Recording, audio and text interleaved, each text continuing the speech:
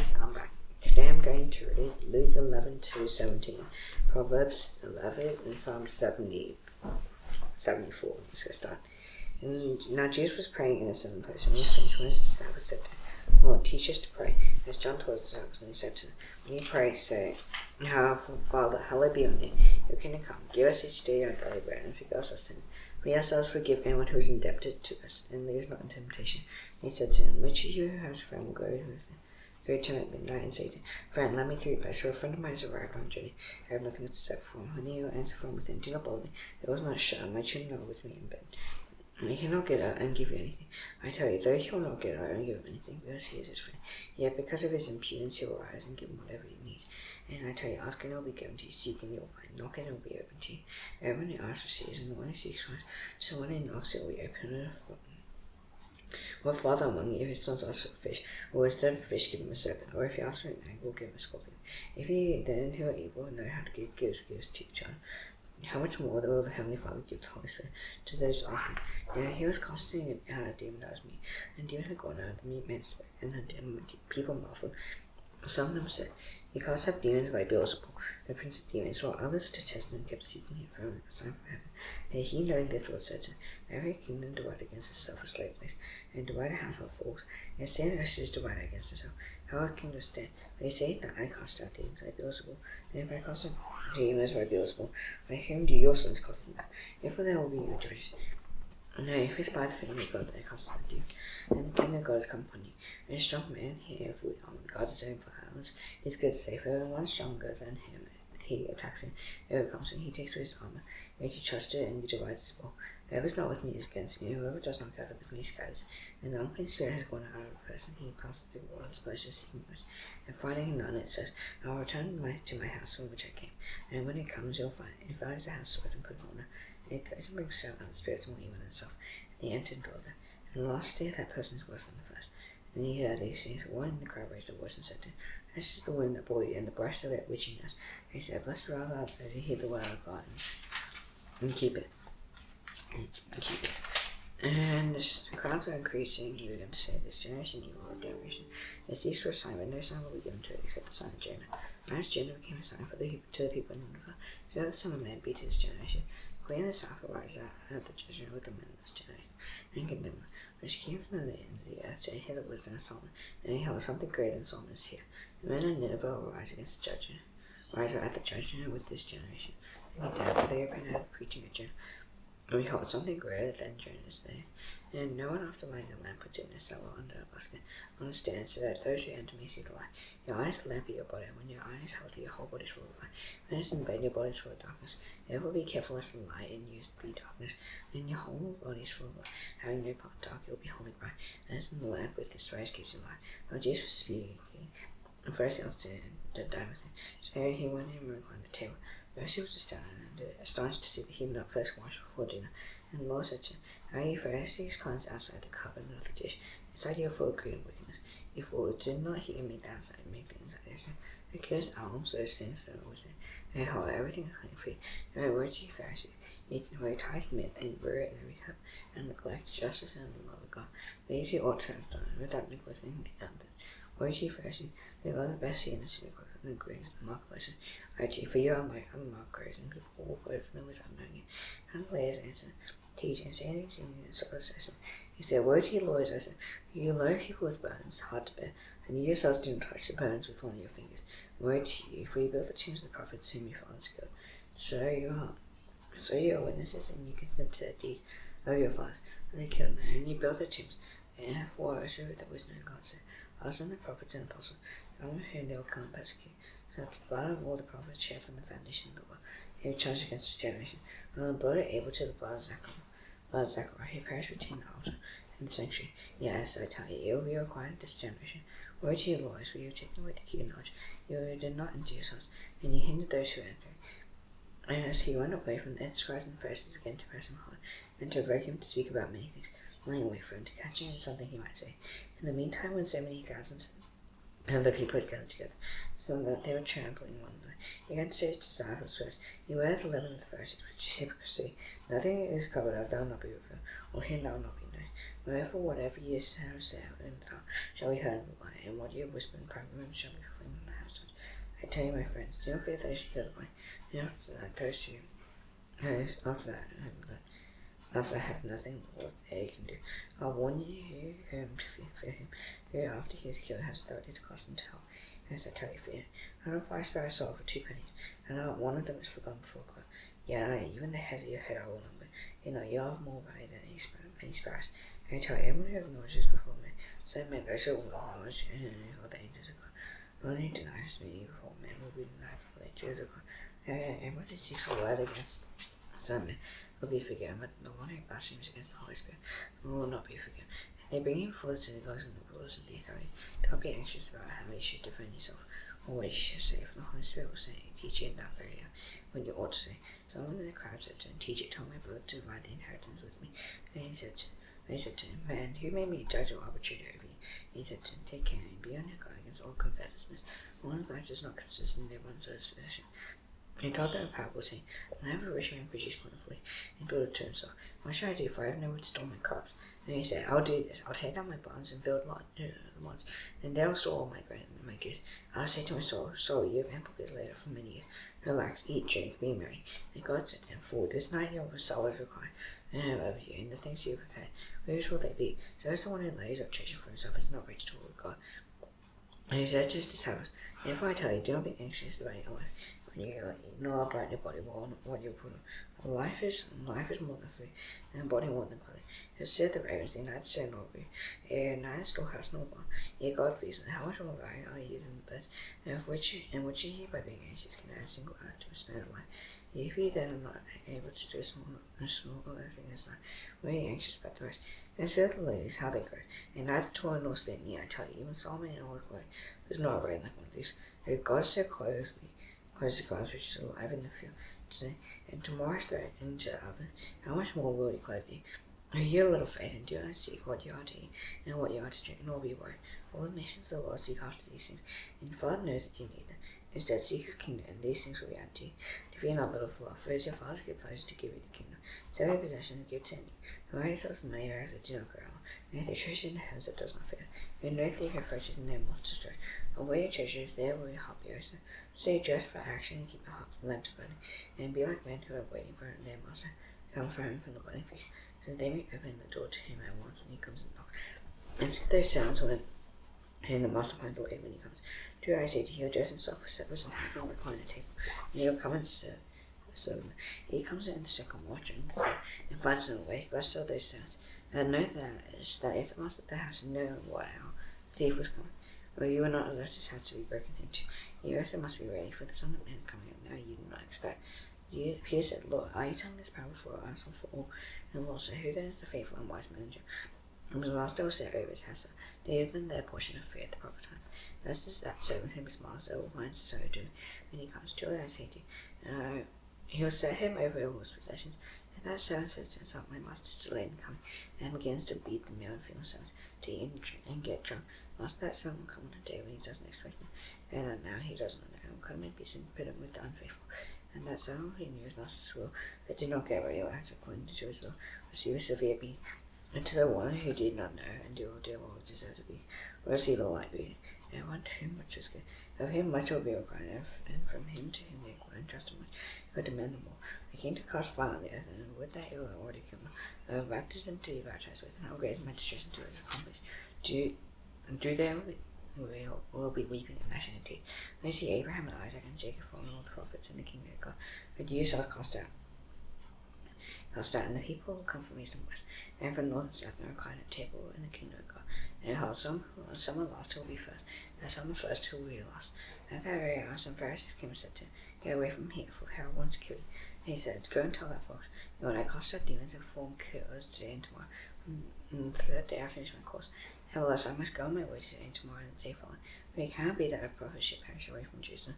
O Jerusalem, Jerusalem, the city that kills the prophet stones down those who are sent to it. How often would I have gathered your children together, as the hen gathers her brood on dead wings, and you are not willing, behold, your house is forsaken. And I tell you, you will not see me until you say, As here comes the name of the Lord. On Sabbath, when he went to dine at the house of the Pharisees, They were watching him carefully, and behold, there was a man before him who had leprosy. And Jesus responded to the voice in verse, saying, "Is it lawful to heal on the Sabbath or not?" And they were my son. So he took him and healed him. And sent away. And he said to them, "Which of you having a son or an ox that is fallen into a well on Sunday, you will not immediately pull him out?" And they cannot reply to these things. And he told a parable to those who invited. And you notice how they choose the places on the same to them. And you are invited by someone to a wedding. Please do not sit down in a place of honor. Unless someone more distinguished than you be invited by him. And he invited you both will come and see you. Give a place to this person, and then you'll begin mission to take the last place. And when you are invited, go and sit in the last place, so that when your host comes, you may sit you. Pray and move up high. Then you'll be honored in the presence of all who sit at the table with you. Everyone who exalts himself will be exalted. He said the man who invited him, "When you give a dinner or a banquet, you do not invite your friends or your brothers, or your relatives or rich neighbors. As they also invite you, in return be repaid. And you give a feast, invite the poor, the crippled, the lame, the blind, and you'll be blessed because they cannot repay you, and you'll be repaid at the resurrection of the just."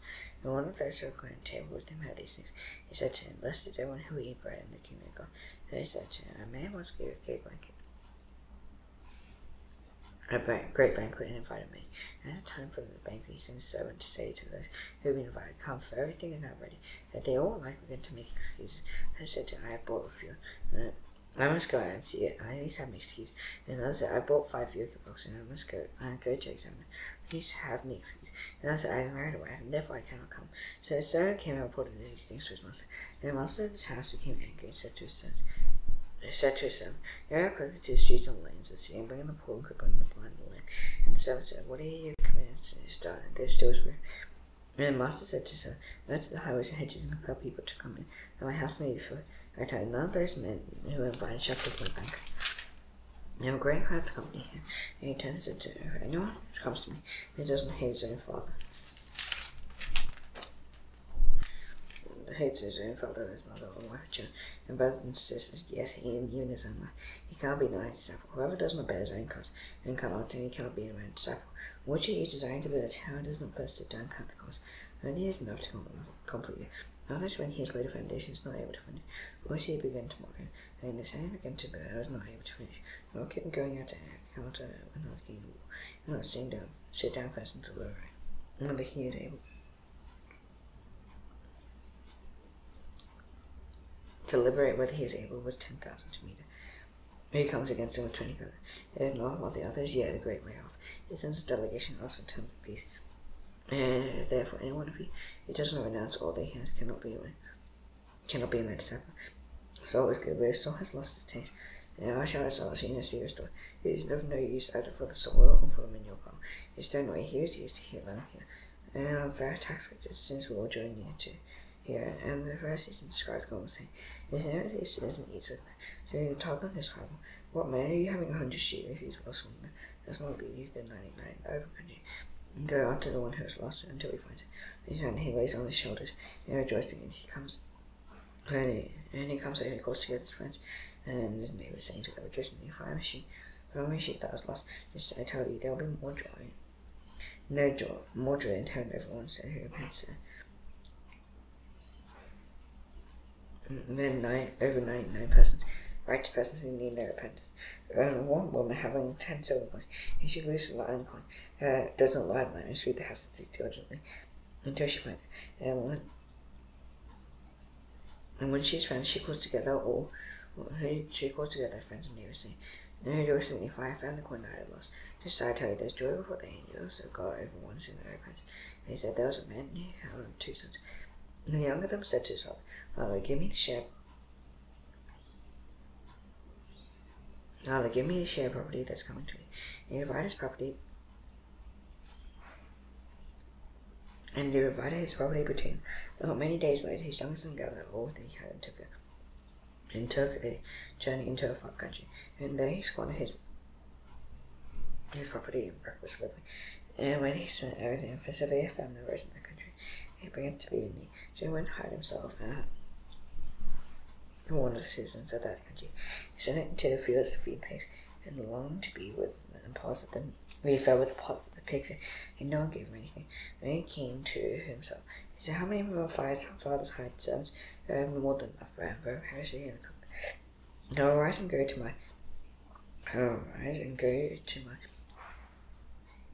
father. I'll say to him, Father, I sinned against heaven and before you.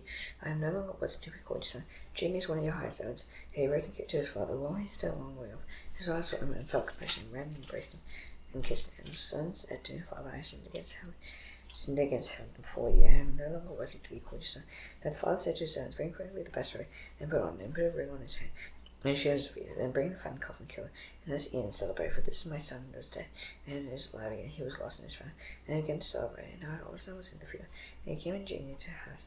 He heard music and dancing, and he called one of the servants to ask what these things. And he said to him, your brother's coming. And your father killed the fattened calf because he received him back safe and sound. And he was angry and refused to go in. His father came out and treated him. He answered your father, his father, look, these many years have I served you. I have served you, and I never disobeyed your command. Yeah, you never gave me younger, and I might celebrate with my friends. And the son of yours came who divided your property with prostitution. And he killed the fattened calf for him. And he said, son, you're always with me. All that is mine is yours.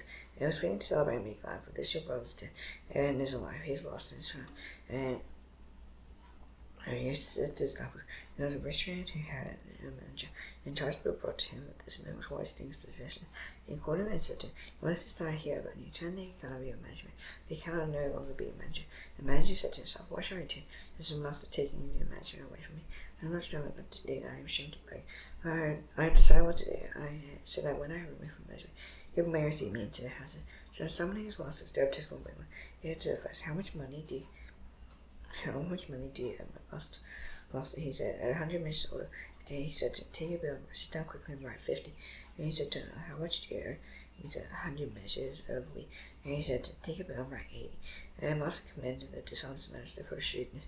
The sons of the world are the more shrewd in dealing with their own generation. And the sons of light, I tell you, make friends for yourself. It means unrighteous wealth, so that when it fails, they may receive you into the eternal dwelling. One who is faithful in very little is faithful in much. One who is dishonest in very little is dishonest in much. If you have not been faithful in the unrighteous wealth, you entrust to you the true riches. And if you have not been faithful in that which is another, he will give you that which is your own. And if someone can serve two masters, either he will hate the one and love the other, or he will be devoted to the one and despise the other. You cannot serve God and money. The Pharisees who are lovers of money hold of these things, and indicated him. And he said to them, you are those who justify yourselves before men. God knows your hearts. The reward is exalted among men. It is an abomination in the sight of God. The Lord the prophets until John, and send the good news to the kingdom of God to preach. No one forces his way into it. And the days of heaven and earth pass away, and for one day of the Lord to become void. No one who divorces his wife and marries another commits adultery. He marries a woman divorced from her husband commits adultery. There was a rich man who was clothed in purple and fine linen, and feasted sumptuously every day.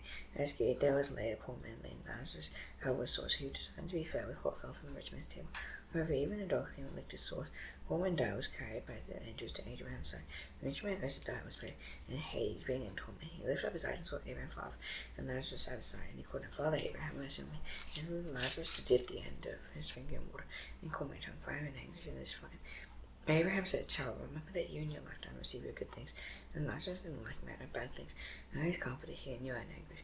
And besides all this, between you and us and you, a great chasm has been fixed. Well, that those who would pass from here to you will not be able, and none may cross from there to us. And he said, then I beg you, Father, to send him into my father's house, for I have 5 brothers, so that he may warn them, lest they also come into this place to torment. But Abraham said, they are Moses and the prophets. Let them hear them. And he said, no, Father Abraham, but if someone goes to them from the dead, they will repent. And you said to him, if they do not hear Moses and the prophets, neither will they be convinced if someone should rise from the dead. And then he said to his disciples, temptation to sin, ask you to come, but woe to the one through whom they come. It would be better for him if a millstone were hung around his neck, and I cast him to see that he should call from these little ones to sin. Pay attention to yourselves. If your brother sins, rebuke there you repent, forgiven. If he sins against you 7 times in the day, and turns to you 7 times, saying, I repent, you must be forgiven. The apostle said to the Lord, increase our faith. And the Lord said, if you have faith like a grain of a mustard seed, you can say to a small berry tree, be uprooted and planted in the sea. He would obey you. Will anyone of you who has a servant dying or for keeping sheep say to him when he is come in the field, when he has come in the field. Have I once recline at table? Will you not rather say to him, prepare supper for me, and drink properly, and so while I eat and drink. Not to go eat and drink, I need to thank the Sabbath because he did all he was commanded. So you also, when you have done all that you are commanded, say, we are on with these servants, we have only done what was our duty. On the way to Jerusalem, he was passing along Samaria and Galilee, and as he entered the village, he was met by 10 lepers who stood at a distance and lifted up their voice, saying, Jesus, Master, have mercy on us. And he saw that he said to them, go and show yourselves to the priest. As they went, they were cleansed. And one of those, when he saw the heels, he returned back, praising God with loud voice. And he found his face at Jesus' feet, giving thanks. Now he was a Samaritan. And Jesus answered, will you not turn cleansed? The other night was no one found to return and give praise to God except the foreigner. And he said to him, rise and go your way, and faith will make you well. Being asked by the Pharisees when the kingdom of God would come, he answered them, the kingdom of God is not coming in ways that cannot be observed. Nor will they say, look, here it is, or there, for behold, the kingdom of God is in the midst of you. And he said to the disciples, the days are coming when you will desire to see one of the days of the Son of Man, and you will not see him. And he will say to you, look there, or look here. Don't go out and follow them, or follow them. Whereas the lightning flashes and lights at the sky, from one side to the other, so will the Son of Man be in his day. But first he must suffer many things and be rejected by his generation. Just as it was on the days of Noah, so will it be in the days of the Son of Man. They were eating and drinking and marrying and being given in marriage, until the day when Noah entered the ark. And the flood came and destroyed them all. Likewise, just as it was in the days of Lot. They were eating and drinking, buying and selling, planting and building. But on the day when Lot went out from Sodom, fire and sulfur rain from heaven, and destroyed them all. So will it be on the day when the Son of Man is risen. On the day left the one who was on the house, with his goods on his house. The house not come down to take them away, and likewise let the one who is in the field not turn back. Remember Lot's wife. Whoever seeks to preserve his life will lose it. Whoever lives his wife will keep it. I tell you, in that night there will be 2 in one bed. I will be taking the other left. There will be 2 women grinding together. I will be taking the other left. He said to him, where, Lord? He said to him, where the corpses, there the vultures will gather. Proverbs 11.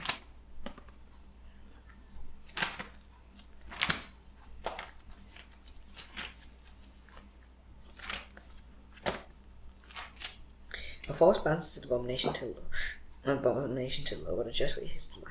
When pride comes, then comes disgrace, but the humble is wisdom. The integrity of the upright guides them, but the crookedness of the treacherous destroys them. Riches do not profit in the day of wrath. The righteousness delivers from death. The righteousness of the land is way astray, but the wicked falls by his own wickedness. The righteousness of the right delivers, and the treacherous are taken captive by the lust. When the wicked dies, his hope will perish in expectation. The water perishes too. The righteous deliver from trouble, and the wicked walks into instead. But his mouth and godless man will destroy his neighbor. Though he knows the righteous are delivered. When he goes with the righteous, he rejoices, and the wicked perish in shuts gladness. And the blessing of the upright is exalted, and by the mouth of the wicked is everything. Whoever believes his neighbor like sense, but a man hard to say it may sound. Whoever goes about slander reveals secrets. He who is trustworthy in spirit keeps the thing covered. But there is no guise of people false, and in the abundance of counsel there is safety. Whoever puts up security for his neighbor will surely suffer harm. He is striking hands and pledges secure. No gracious woman gets on. The violent man get riches. The violent man who is kind benefits himself. And a cruel man hurts himself. Wicked and deceptive ways, where one who says righteousness gets sure. Whoever endeavors in righteousness will live. He who pursues evil will die. Those who cook heart an abomination to the Lord. Raise the land flares to light. He is sure evil person will not go unpunished. The adoption of the righteous will be delivered. Like gold ring in a pigsty is a beautiful one without discussion. The sight of the righteous ends on the good, and the expectation of the wicked man. One goes through, yet goes like the rich, and the thoughts will issue good. When they suffer one, whoever brings blessing will be enriched, and whoever will himself be rewarded. Evil cursing and hearts back way, and blessing is on the head of him is uttered. Who diligently seeks good, seeks with good. Whoever comes to him is such for whoever trusts in his riches will fall. The righteous will flourish like a green leaf. Whoever trusts in his own household would have the way, and the fool will be 7 to the wise heart. Faith of the righteous is true life. Whoever captures souls is the way. If the righteous is repaid on earth, how much more the wicked and the sinner? Proverbs, Psalm 70, Psalm 77, 76. In Judah God is known, his name is great in Israel, his abode has been established in Salem. His dwelling place in Zion, there he broke the flashing iron, his shield, the sword, and the weapons of war. Glorious are you, more majestic than a man full of prey. A stout hearted was stripped of their spoil, his sanctity, all the men of war were unable to use their hands, at your rebuke who have God to take. Both right and hoarsely stand, that you who you are to fear, who can stand before you, and one to anger's wrath. And the heavens you uttered judgment, the earth feared and was still. And God raised to establish judgment to stable the humble of the earth. So only the wrath of man will shall praise you, the remnant of wrath you shall put on. You will put on like a bell. And give us to the Lord your God before him, that all around and bring gifts to him who is to be feared. He got the spirit of princes, who is to be feared by the kings of the earth. And understand, I should now do the Lord's prayer. His way hath the Father in heaven, hallowed be your name. Your kingdom come, your will be done, as it is in heaven. This day our daily bread. And give us our debts, as we forgive our debtors. It is not a temptation, but there is an evil one. It is the kingdom and the glory forever. Amen. See you tomorrow. Bye.